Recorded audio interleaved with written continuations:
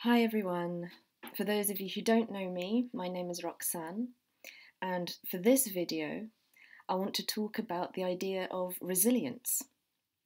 I am going to be talking relatively spontaneously, so I apologise in advance for any inarticulacy or any stumbling. I do have some notes because it's quite a complex topic, but I like to be relatively spontaneous when I make these videos and just talk to you, just, telling you what's on my mind and things like that.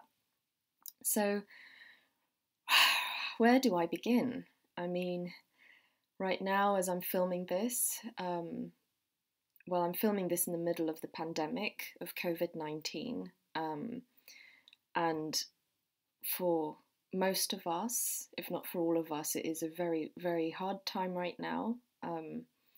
It's a time of great uncertainty, and it's easy to feel anxious and fearful about the future and ambiguous about how things are going to progress.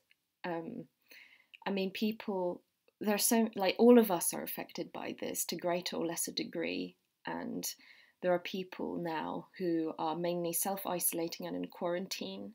There are people who are at the front line, key workers, people in the NHS, people who are helping others fight this virus and who are exposing themselves to danger every day. And there are also people who are supporting neighbours and vulnerable family members and helping each other out by doing shopping and things, that some people might not be able to do because they are self-isolating. So all of us are facing this situation, and all of us are facing it slightly differently. And I was thinking about how to move through this in a positive and productive way. And I also was thinking about, how there are some people who are really compassionate and empathetic and supportive of others and really help. They're focused on helping each other. And then there are people who react in a way that is like demonstrating the concept of every man for himself. And there are people like that as well that aren't necessarily showcasing the best of humanity right now. And I was thinking about them, and I was thinking how right now all of us are creating a legacy. We're creating a personal legacy about how we behave and how we experience this and what lessons we impart to the future and to the next generations. And we're also creating a legacy as a mass, as a civilization, as a culture, wherever we are. We also represent our culture and our country. So I was thinking about that, and also that in this situation, I think resilience is a really important topic and idea to consider and talk about. And by resilience, I guess I mean the strength to face one's circumstances with courage and dignity and hope. And that's how I understand resilience. I mean, everything that I'm going to say now is, how I interpret the situation and these various ideas. These are all kind of my processing of these ideas. So I understand that, people might have different interpretations and different opinions. But yeah, everything that I'm going to say now is authentically what I've read and what I've thought as a result of that. Excuse me while I drink some jasmine green tea. This is the early morning as I'm filming this, and my voice is a bit sore, so I've made myself some tea to help me out a little.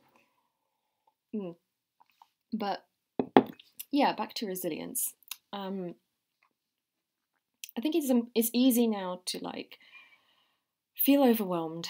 I mean, I'm talking about myself. Sometimes I feel overwhelmed by the news and by the kind of prospects of, after this situation. I mean, we are in a really, really tough, hard situation globally.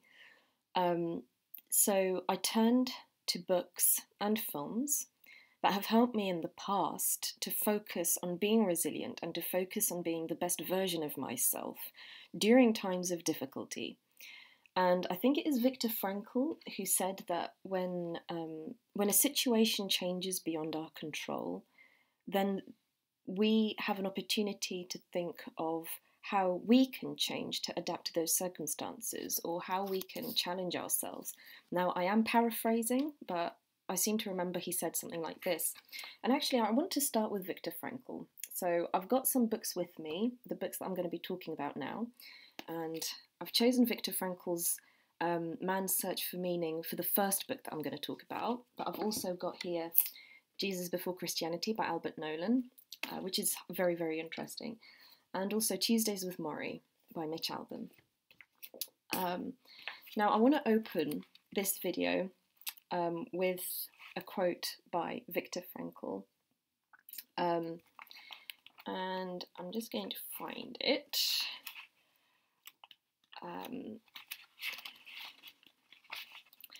I do recommend reading this book, but I'm going to summarise some things for you just in the meantime. So Viktor Frankl said, "Everything can be taken from a man, but one thing, the last of the human freedoms, to choose one's attitude in any given set of circumstances, to choose one's own way."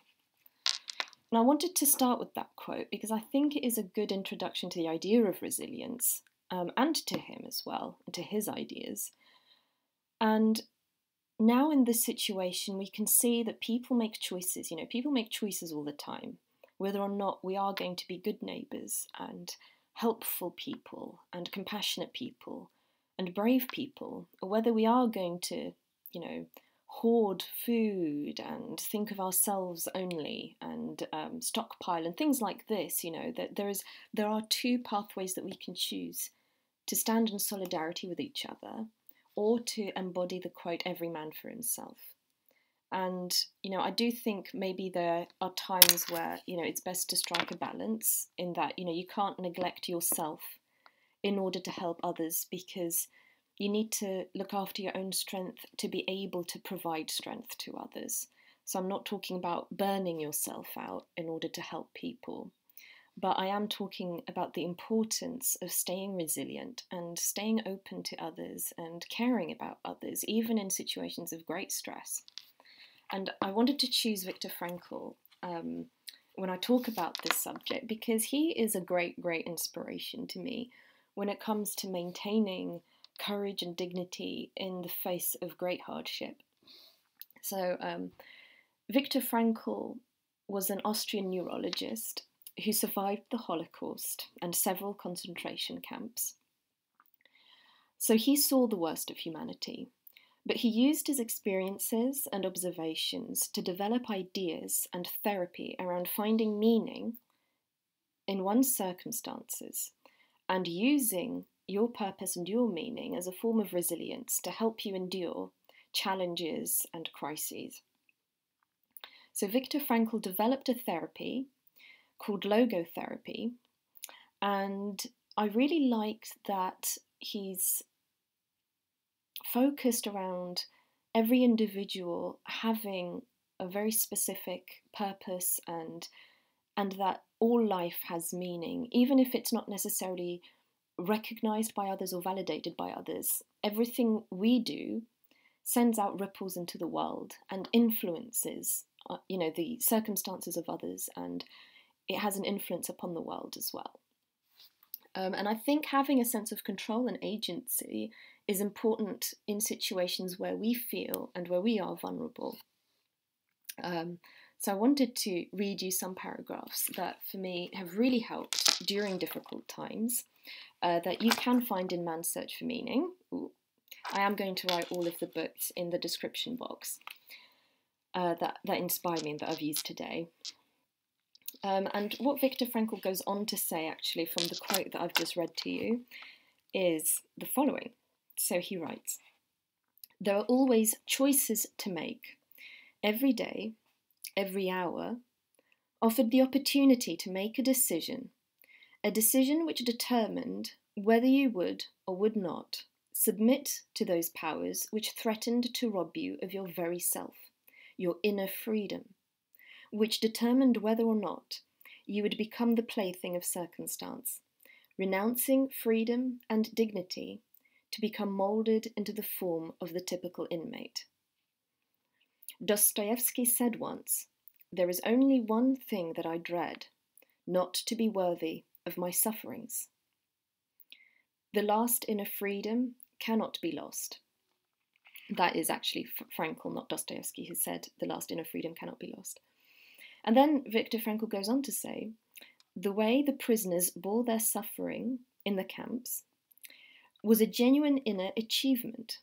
It is this spiritual freedom which cannot be taken away that makes life meaningful and purposeful.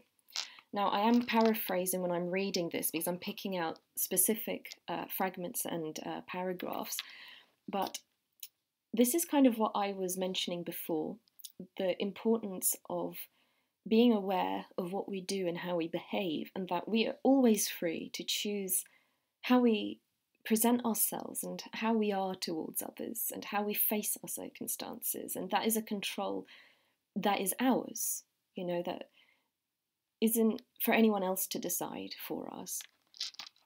And he goes on to say, and this is all stuff that he thought about during his times at the concentration camps and then wrote about when he survived and once the war was over.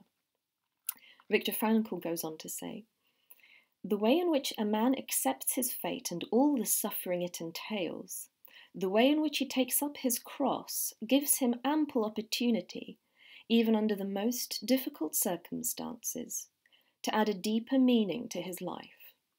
It may remain brave, dignified and unselfish, or in the bitter fight for self-preservation, he may forget his human dignity and become no more than an animal. Everywhere, man is confronted with fate, with the chance of achieving something through his own suffering. We ourselves were confronted with a great destiny and faced with the decision of meeting it with equal spiritual greatness. So, reading that, it really makes me think that if they were able, and if Viktor Frankl was able to think in this way and to really make it his mission to face life with heroism like that, then we can also strive to do that, no matter what the situation is. And actually it may help us to focus on that, to focus on how we can be the best version of ourselves, because so much is out of our control. So I wanted to talk about that as, maybe something that can help in being resilient by looking at how other people behaved in situations which are also drastic and traumatic. And for me, certainly, it helps me when I look and take inspiration from other people to see, that person behaved in that way, and it was so hard when they chose to behave that way. So I can do the same, whatever my situation, I can try to be like them. And I think it is important for each one of us to think about who inspires us and how we want to be, and use these examples, or whichever examples for you are inspiring, as a way of giving ourselves strength in hard times, and giving ourselves inspiration. And yeah, I just want to finish with a speech that Frankl gave in the concentration camp, because he was asked when he was in the concentration camp to give a speech to the other prisoners and to provide some moral support to them, because obviously it was such a tragic situation. And I think they knew that he was, I think he was a psychiatrist, I think he was a psychiatrist, but don't quote me on that, because it's been some time since I read about Frankl's specific career. But so what Viktor Frankl told the prisoners at the camp was, I said that each of us had to ask himself what irreplaceable losses he had suffered until then. I speculated that for most of them, so for most of the prisoners, these losses had really been few. Whoever was still alive had reason for hope. Health, family, happiness, professional abilities, fortune, position in society, all these were things that could be achieved again or restored. After all, we still had all of our bones intact. Whatever we had gone through could still be an asset to us in the future. And I quoted from Nietzsche, "That which does not kill me makes me stronger."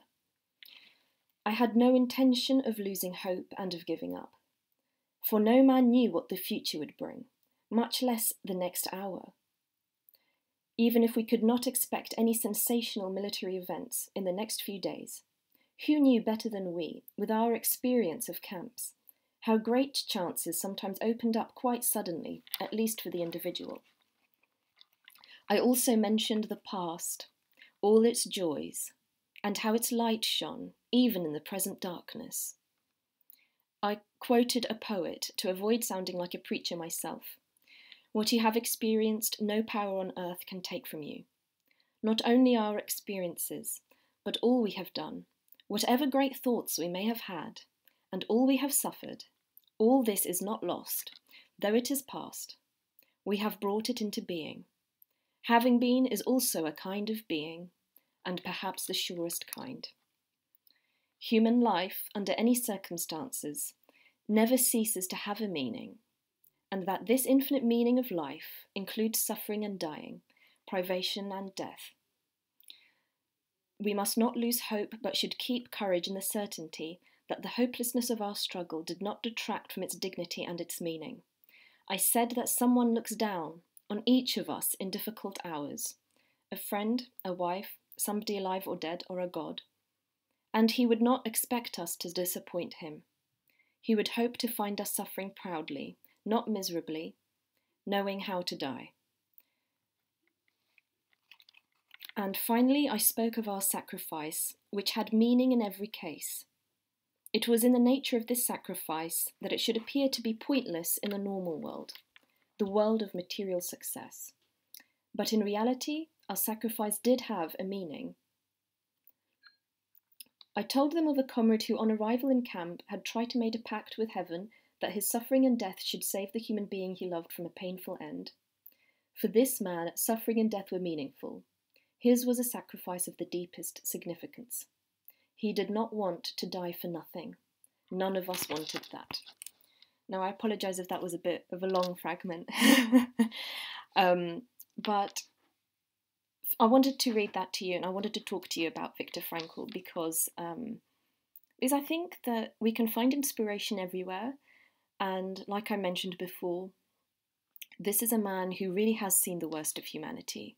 And if he was able to, think in that way and to speak in that way to prisoners in the concentration camp, and if they were able to keep faith and keep hope even in those difficult circumstances, then maybe we can do the same, whatever our situation. And the next book that I want to talk about is Jesus Before Christianity by Nolan. So for me, personally, when I read this book, I felt that it was more philosophical than religious, which appealed to me because I'm not actually religious. So I do call myself spiritual. I consider myself spiritual. And this appealed to me because Nolan interpreted the teachings of Jesus in a more spiritual and philosophical manner than a religious manner. And at least that's how I interpreted it. And I think that the ideas that Nolan suggests and analyses, and that the conclusions that he comes to are very wise and very insightful. And I wanted to talk about this book now because of the idea that Nolan mentions in it. I mean, he talks about all sorts of ideas, but one of the ideas is that our actions and our behaviour determine the future, which, links back to Viktor Frankl. But also, he kind of talks about solidarity. He talks about solidarity with other people and how hope and faith is needed to bring about good and positive change. And I mean, I was thinking about this situation and about this book, and how there are situations which are objectively crises, that are objectively disasters, but also how almost all, if not all, disasters can also be an opportunity for creation and a positive progress. Often destruction is needed for construction or creation. So like, as they say, the phoenix rises from the ashes. And there is a quote in this book that says, so this is based on what Jesus said, apparently, and Albert Nolan wrote this quote, which is, "The kingdom can come all the catastrophe." And that's actually a quote that stuck with me for many years. The idea that, the way that I interpreted that the kingdom can come all the catastrophe, is that something positive and something good can come. You can have a good life. We can be the best version of ourselves. We can bring about the best version of the world. Or, we can sit back and let the catastrophe come, which is, the worst possible version. So it's almost like, there are two choices. Either something good will come or something bad will come. Often both. But I like the idea that at least some of that is in our control. So I'm going to read to you a little bit about what Albert Nolan says about this idea. And actually he mentions the example of the Good Samaritan to illustrate the idea of the kingdom in that quote. So I think most of us know the story of the Good Samaritan. So someone who helped an injured person on the roadside when everyone else just passed by. So the Good Samaritan stopped and helped this injured man. Everyone else just walked on by because they had better things to do than help someone. And Nolan speaks of solidarity with other human beings as illustrating the concept of the kingdom, or the kingdom of God. So, even in this situation now, we see examples of people helping each other through this crisis. And these examples of compassion, empathy, solidarity, and kindness is what I understand to be the kingdom, and I think what Albert Nolan says is the kingdom as well. So what he says, if we allow the parable to release those deeper emotions which we have been taught to fear, we shall never again have to ask who our neighbour might be, or what love might mean. We shall go and do likewise in the teeth of whatever barriers. Only compassion can teach a person what solidarity with other human beings means. Of such is the kingdom of God. And this struck me as a good thing to talk about now, because I feel like compassion is part of resilience. And compassion is important in this situation, as I've already said. Because we've got an opportunity, and in every crisis we have an opportunity to demonstrate these traits and to bring about the kingdom or bring about the catastrophe. But it will be easier for us to bring about some positive change and to focus on goodness if we have faith and believe that it is possible to create that good in the first place.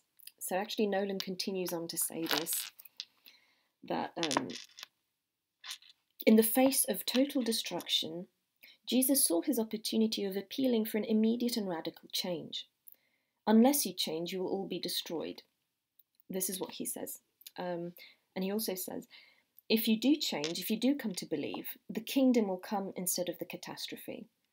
So this is actually what Albert Nolan understands by what Jesus said when he said, unless you change, you'll all be destroyed. So Albert Nolan then emphasises that if you do come to believe, the kingdom will come. And, I don't want to keep repeating myself. So I feel like, all of these books and all of these topics really illustrate the same ideas and really talk about the same themes. But, I guess the important thing to keep in mind is that, bad things are happening. And there's no negating that. But the way that we can survive it is by thinking about the opportunities to progress in our sense of humanity. And I really want to kind of ask all of us the question now, how do we want to behave? Do we want to behave with panic and with anxiety? Do we want to channel individualism over consideration for the community? How do we want to continue on with our lives? Because how we are now, it will determine how we are in the future and how we see ourselves. So it's in a way not only for the benefit of others, but also for our own benefit to really think about the situation and how we want to face it. And either way, I'll end now with a quote that can give us hope even if things don't go well, and even if, in some way we don't achieve what we set out to achieve, and if the so-called catastrophe comes instead of the kingdom. Nolan says, in that sort of situation, a unique opportunity had been lost, but it was by no means the end. There would be another chance, and still another, because the kingdom of God will come in the end. God will have the last word. Now, I think whether or not we are religious or spiritual or atheist, or anything else like that, can resonate with us because it gives a sense of hope. Even if things go badly, even if the worst possible scenario comes about, there is always a next time, and there is always hope for the future, because we have to have faith that in the end, good will result. And, using a quote again, and I don't actually know who said this, like, everything is okay in the end. If it's not okay, it isn't the end. So, actually, this brings me on quite well to the next inspiration for me, which is the Shawshank Redemption by Frank Darabont and Stephen King. So Frank Darabont directed this film and Stephen King wrote the novella on which it is based. And I think both of them wrote the screenplay. I wanted to talk about this film because it's absolutely amazing. I don't want to spoil it for you if you haven't seen it, but I absolutely recommend that you go watch it. And it is a lovely film because it's a film that illustrates hope in times of despair. And actually, it's a film that, is a great metaphor, I think, for any situation where you feel trapped or hopeless. And it talks about, so the actual film is about prisoners in a prison called Shawshank and how they deal with the everyday life in that prison. So the entire film is based around hope, which is interlinked with faith. In prison, the people there have lost hope about their future and their lives until someone comes in from the outside, and that person is called Andy Dufresne, who's played by Tim Robbins, and he is a man who was unjustly accused of a crime he didn't commit. And the whole film illustrates how he maintains a sense of hope and a sense of purpose and ambition, and how that helps him to survive, even though the situation looks hopeless. And there is a scene now, again, I won't give too much away, but I don't think that this is a spoiler so much. So there is a scene where Andy is sitting in the cafeteria with his friends, and he's talking to Red, who's played by Morgan Freeman. And Red tells Andy that he used to play the harmonica when he was younger, but he stopped, and he doesn't see much sense of playing that instrument in prison. And Andy tells him, here's where it makes the most sense. You need it so you don't forget. And Red was like, forget? And Andy responded, forget that there are places in this world that aren't made out of stone. That there's something inside that they can't get to, that they can't touch. It's yours. And Andy reveals that the thing that he is referring to is hope.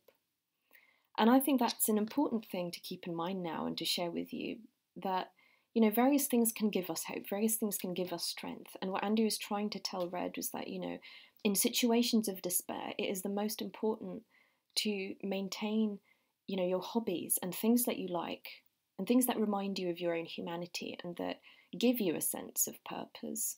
Whether that is music, so, playing the harmonica in Red's case, or whether that is reading, or whether that is any other interest that you have. That activity can help you to detach from your environment and to tap into your inner resources and to tap into hope. And that ultimately will help you to survive. So I wanted to share that with you because that is a scene that really stuck in my mind. And I'm just going to finish, because I know this is going to be another really long video again. I'm going to finish by talking about Tuesdays with Morrie, which is another lovely book. And it's written by Mitch Albom, and it's actually based on a true story. This book is very dear to my heart, and I recommend it to pretty much everybody I know, because it's been like my guide through life. And I want to share it with you because of that reason, because it is really important to me, and it, it might help you as well. And this book is a true story about a dying professor called Morrie Shorts. And this professor, the entire book is about this professor meeting with his old student, who is the author, Mitch Albom, and they meet every Tuesday to talk about Morrie's lessons on life. And Morrie, during this period of time, Morrie is dying from a terminal disease called amyotrophic lateral sclerosis, which is otherwise known as ALS. And this is a terrible disease, and like I mentioned, it is terminal. And a lot of what I was thinking about when it comes to this book revolved around death. We are faced either now with the risk to our own lives, if we are among the vulnerable groups, even generally. And death is everywhere right now. We are faced with the risk of losing people that we love. These are just dangerous times. And I feel like, death is on my mind a lot, and I'm sure it's on the mind of a lot of people right now. But where there is death, there is also life, and life is also everywhere. And I wanted to read you a fragment of Morrie explaining how he detaches from his own mortality and how he detaches from dwelling on his own situation. And page 56. So he says, "Sometimes in the mornings, that is when I mourn. I feel around my body. I move my fingers and my hands, whatever I can still move, and I mourn what I have lost. I mourn the slow, insidious way in which I am dying. But then I stop mourning. I give myself a good cry if I need it, but then I concentrate on all the good things still in my life, on the people who are coming to see me, on the stories I'm going to hear, on you if it's Tuesday, because we're Tuesday people. I don't allow myself any more self-pity than that. A little each morning, a few tears, and that's all." And then Mitch Albom told him that, his disease is horrible. And Morrie responded, "It's only horrible if you see it that way. It's horrible to watch my body slowly wilt away to nothing. But it's also wonderful, because of all the time I get to say goodbye. Not everyone is so lucky." And I realise that not everything that I talk about, and not all of these examples obviously will be exactly applicable to whatever we are going through. But taking inspiration is a case of picking out the things that help you and that you can adapt so that it serves you in a positive way. And I feel like that kind of ability to detach from what is traumatic and really painful can serve all of us really well in terms of facing whatever challenges we've got in our own lives. And I just want to read a few more fragments. Like, Morrie thinks and talks about the importance of being prepared to die at any time. Not because of, the morbidity of it, but more a case of, if you are going to die and you're prepared for it, you can actually be more involved in your life while you're living. I'm being a bit inarticulate when I explain this and when I talk about this, but Morrie goes on to say, "Once you learn how to die, you learn how to live." And I think what he's referring to is, once you understand and really, once it hits home how transient everything is, then you start to take on a new appreciation for life. I mean, I know in this situation I've started to appreciate the ability that I had before, to just go out whenever I wanted to, or to go to a coffee store, like sit in a cafe, to buy anything, you know, I'm talking specifically about my circumstances. I appreciate the life that I had before this crisis more, now that things have changed. And like even stuff that I can still do, I feel like a renewed sense of appreciation for that. You know, to be able to eat food and to have a roof over my head. Like I'm starting to really appreciate what people call simple things. And that's why I wanted to read that fragment to you, you know, because like Morrie said, most of us all walk around as if we're sleepwalking. We really don't experience the world fully because we're half asleep, doing things we automatically think we have to do. And Mitch Albom asked, facing death changes all that? And Morrie said, oh yes, you strip away all that stuff and you focus on the essentials. When you realise you are going to die, you see everything much differently. Now, I would extend that to saying, you know, not only if you realise you're going to die, you see everything differently, but just any time of crisis can help you to see things differently.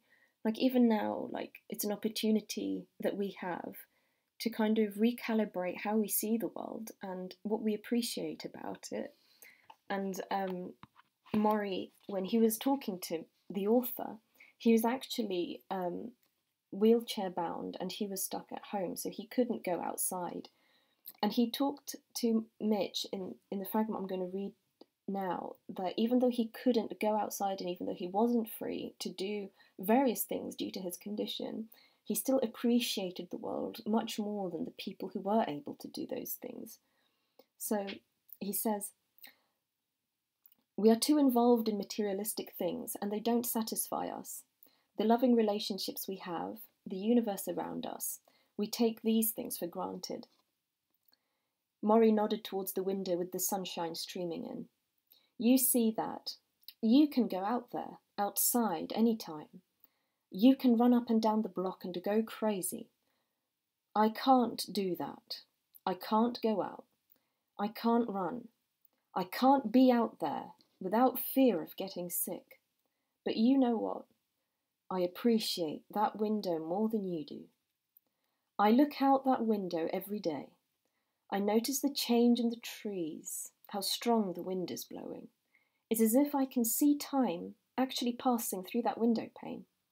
Because I know my time is almost done. I'm drawn to nature like I'm seeing it for the first time. And actually I was thinking about that because those of us who are told to stay indoors, even when it's beautiful and sunny, we can regret not being able to go out and enjoy it. But at least we can look at it out the window, or a lot of us can look out and see it. In some way we can still experience the world. And we can learn to appreciate it, you know, to still be free inside, despite the circumstances.